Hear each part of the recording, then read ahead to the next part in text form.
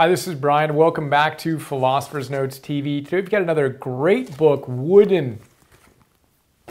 All about John Wooden, Lifetime of Wisdom. John Wooden's extraordinary, as you've heard me say many times.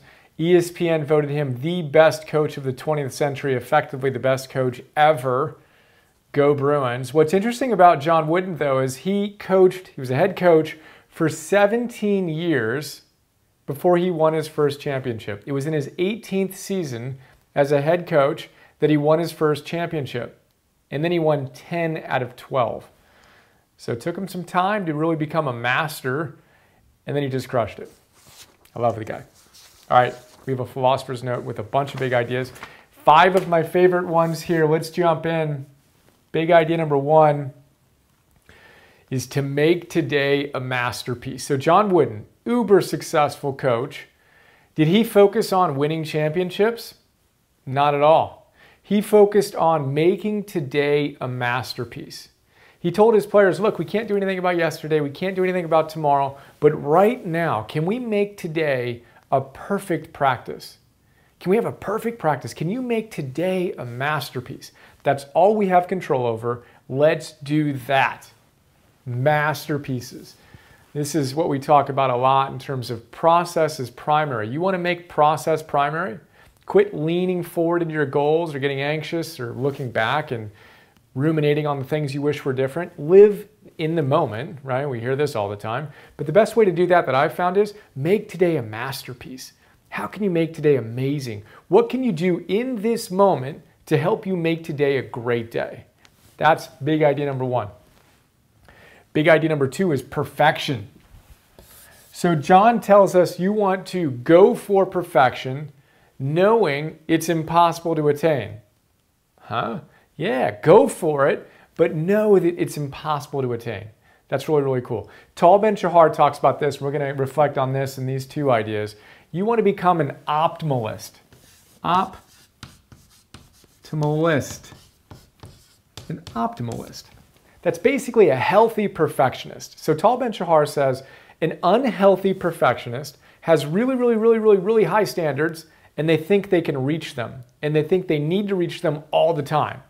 He says, no. A healthy perfectionist is so different, he calls them an optimalist. They embrace the constraints of reality. And he says that what you want to do is you want to imagine your ideals as a distant star, not as some shore that you're going to someday get to. So as you're on your journey, know that your ideals are just a distant star that's giving you a sense of what's possible.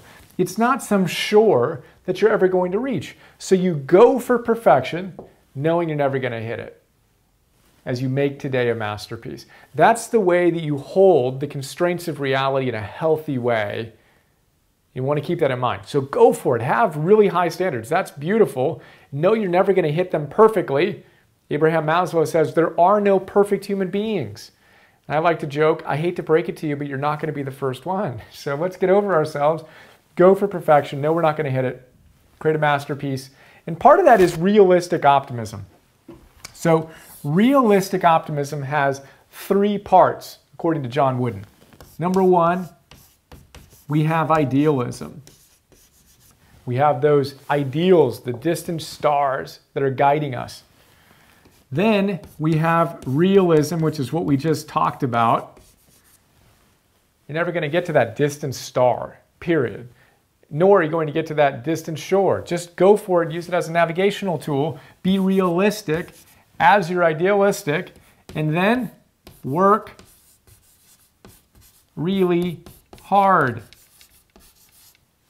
Those are the 3 components to his realistic optimism. It's functional optimism. We've been talking about that. You believe that you can create whatever you want to create in your life because you know you're going to put in the effort it takes to achieve those goals.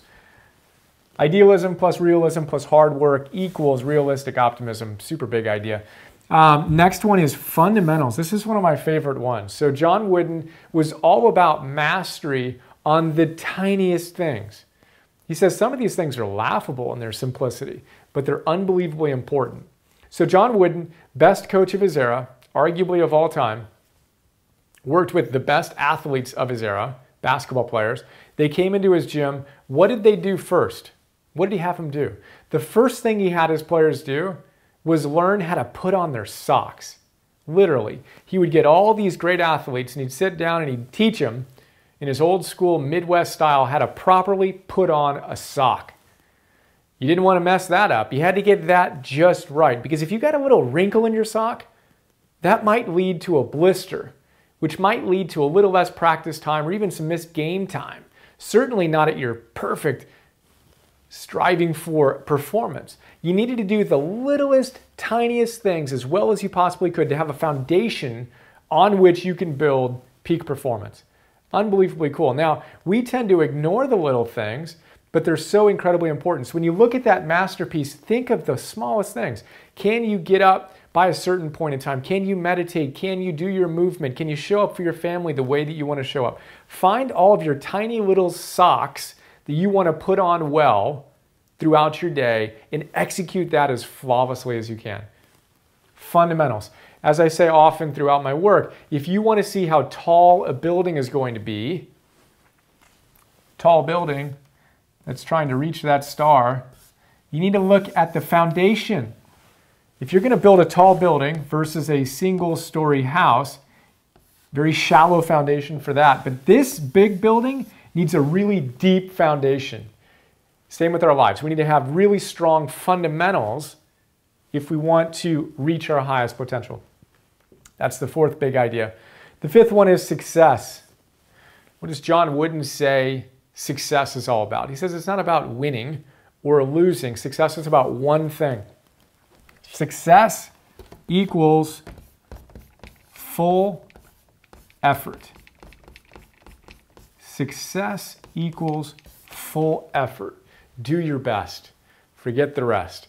Do your best. Show up with full effort day in and day out. That is success. And only you know if you're showing up fully or if you're leaving some behind or a lot behind. So use that as your metric for success. It's within your control. You can show up a little bit stronger day in and day out. Get a little bit better. That's what the masterpieces are all about as well. It's not about perfection. It's about getting just a little bit better. When you strive for perfection, you just get 1% better. You compound that over time. It's huge. Have realistic optimism. Idealism plus realism plus hard work. Master your fundamentals and then achieve success. Full effort equals full success. And then all the things you aspire to achieve will be natural byproducts of your full effort, your mastery, etc.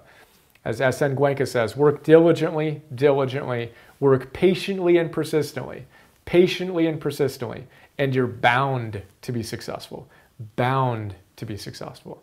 So let's do that. Full effort. Hope you enjoyed this quick look at John Wooden. What was your favorite idea? What landed? What resonated? How can you bring that into your life more consistently today? Move from theory to practice. That's what this is all about. I hope you enjoyed, and I look forward to sharing more with you soon. Have another awesome day. See you.